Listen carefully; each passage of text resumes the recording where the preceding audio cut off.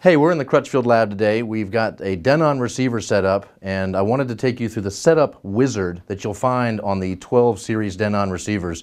It really makes setting them up something anybody can do. When you first plug in the Denon receiver and connect it to your TV with an HDMI cable, this will come up on the screen, and it's called the setup wizard. And just like on your computer, you've seen setup wizards there. This is pretty similar, and it sort of guides you through setting up your speakers, your connections, your audio-video sources, your TV, all the stuff you need to do to get a home AV receiver working.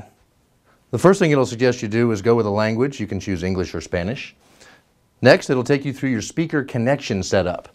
And it'll even have a little graphic here showing you a typical home theater setup. This one is a 5.1 setup because this is the AVR 1612. Models above this will have 7 channels, so you'll see even more speakers on the screen there. But it tells you about how to hook up your speakers and about where you should place them.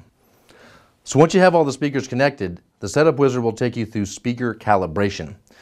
To set up your speakers and calibrate them, you're going to grab the microphone that comes with it, mount it on a tripod, kind of like we have here, and set it in your various seating positions. So you're going to put this tripod right on your recliner and get this microphone right at about ear level.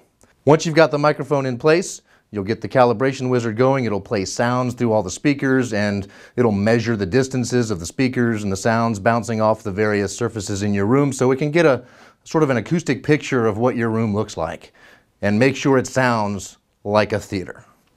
So once you've got your speakers all set up and connected and calibrated, it'll take you through source setup, where you plug in your Blu-ray player and your DVD player and your television and all of the different sources you're going to use. And it'll guide you through the best connections you can make with each of those sources, so you can't really mess that up. And lastly, it'll help you get your remote set up, in case you want your Denon remote to control other sources like your Blu-ray player and your TV and your cable box. Certainly is nice just having one remote. So when you're done with the setup wizard, you'll know, because it says congratulations and you've completed the job. If you ever need to get back into the setup wizard, it's pretty easy. It's just part of the regular menu, and it does come up automatically when you first plug it in. So it's very easy to do the setup. So if you'd like to talk with one of our advisors about the Denon receivers or the setup wizard or anything else, just give us a call.